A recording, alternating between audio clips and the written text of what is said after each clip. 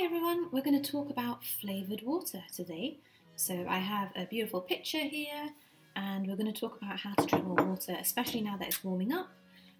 We want to make sure we're hydrating enough, and sometimes we're fine with just plain water, but sometimes it is more exciting to kind of add a bit of zing.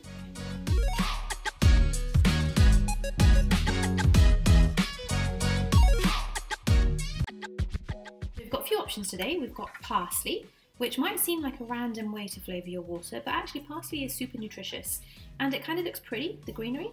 So you could literally just tear this with your hands. You can chop it on the chopping board that I've got there, or just kind of rip at it to make it look a bit more rustic, and put that in the bottom of your pitcher. Tearing that parsley. If you don't like parsley, you can use a different herb, maybe basil, maybe coriander. Make sure you've washed your herb before, like I have. And then lemon is always a flavour favourite. This one you will need to actually chop, so let me just grab my knife. So you can just halve your lemon. Make sure again that you've washed it. This one, I think I'll give a second rinse to. It felt a little dusty. So you've got two halves of the lemon there, that will go in with the parsley. And then if you wanted to add a bit of fruit too, you've got some options. I have here a sort of tangerine. I've also got a pear. Maybe I'll use the pear today, since that's a little bit more unusual. Take that paper off the pear. And yeah, let's see if we can have pear, parsley and lemon water. Chopping a pear can be a bit tricky. Make sure that I've got my board here. So I'm going to use maybe just half the pear.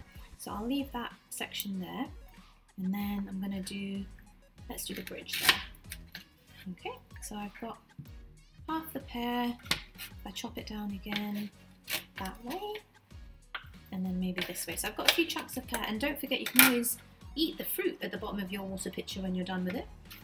If you've got an apple, it would also have similar seeds, but pears have slightly fewer. You can just pull out a couple of seeds.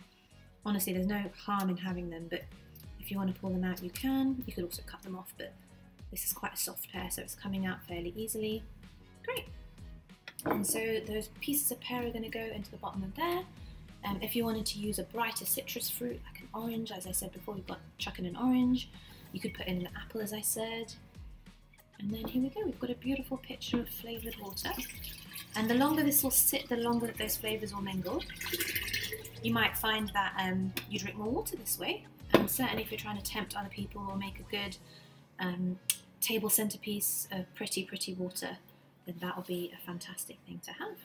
So here you go, this is going to go in the fridge, and it'll be nice and cool for when I'm ready to drink, but that will taste beautiful.